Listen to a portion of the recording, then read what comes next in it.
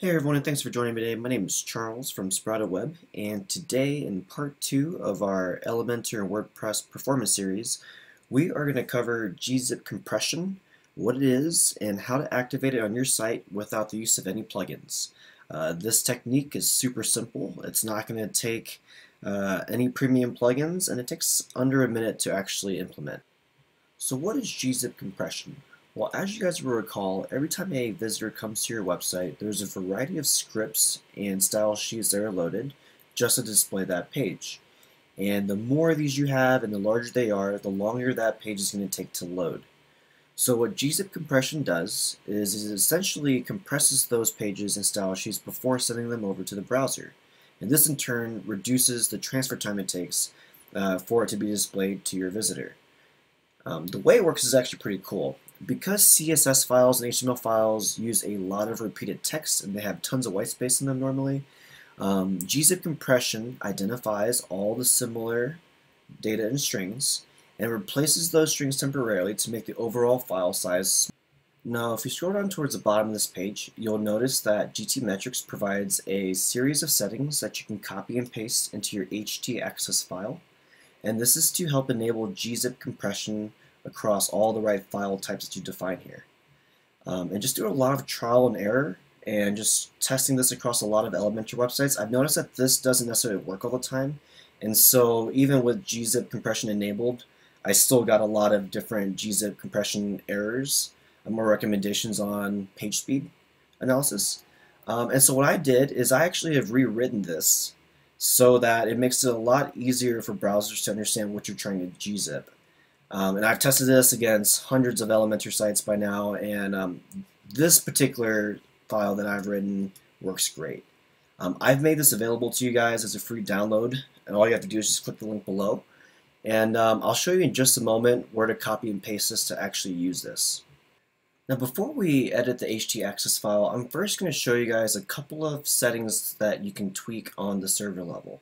So first thing that I normally check when updating and optimizing websites is my PHP version. So once you log into cPanel, go down to Software and select PHP version. And I noticed that on this particular site, we were running PHP 5.6, and this is not really recommended because PHP 5.6 was discontinued back in December. So this is now an insecure version of PHP that's no longer being updated. So from this drop-down menu, you'll have update options, hopefully. And I normally like to, for now, stick with either 7.1 or 7.2. And it really depends on what plugins you're using, and you'll definitely want to do a backup and perform a compatibility check before you update it. But you know what I normally do is just after I do a backup, swap this over to 7.2, click Save, and then go to your website, take a look at everything, make sure everything is working just fine, and if it is, then you successfully just updated to PHP 7.2. This is a big deal because PHP 7.0 and above actually drastically increases the number of requests that your server can handle per minute, especially with WordPress sites and so forth. And so this is a big not only performance upgrade, but it's a great security upgrade. Once you've upgraded your version of PHP, now we're going to go ahead and enable GZip at the server level. And when you log into cPanel, you'll notice here under software there's an option called Optimize Websites. You'll want to click that. And what's crazy is by default, most hosting providers and cPanel based websites, they have GZip actually disabled at the server level by default. So what I normally do is select Compress All Content and Update. And just like that, we've activated GZip compression at the server level for our website. And now what I'm going to do is through cPanel, and you can also do this through FTP. I'm going to go through File Manager. What you'll want to do is find your htaccess file for your website. And so for me, this is going to be under public_HTML.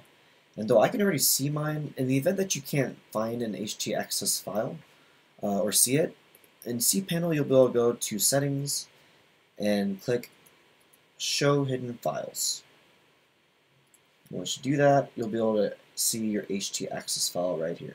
Now, we go ahead and edit that, and you'll notice that in my htaccess file, it's pretty standard, but I have a section already in here that says Begin WordPress. Don't mess with anything that's already in your cPanel, and there's no need to.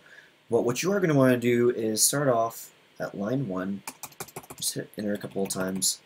And on line 1 is where we're going to paste the code that I told you guys about. So below this video there's a link to download the free version for GZip Compression. That's going to give you a text file that looks just like this. Okay. All you have to do is just copy all of it. You're going to copy it.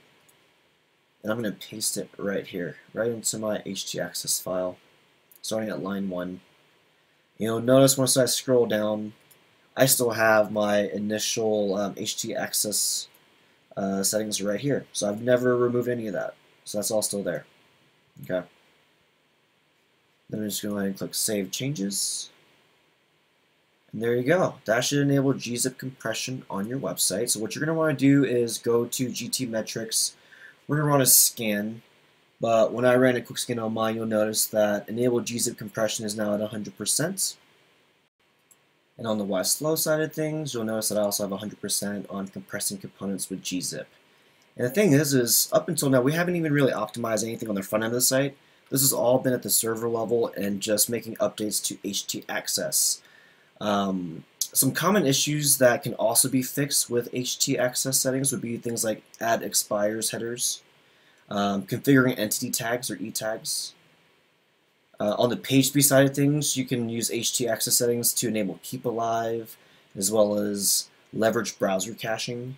And these are things that we'll cover in the next tutorial, but in the event that you're not necessarily patient and wanting to wait until then, I did make available my Ninja Stack file, and in it I basically have already written all of the htaccess settings out for you, and this goes through and solves a lot of different common things.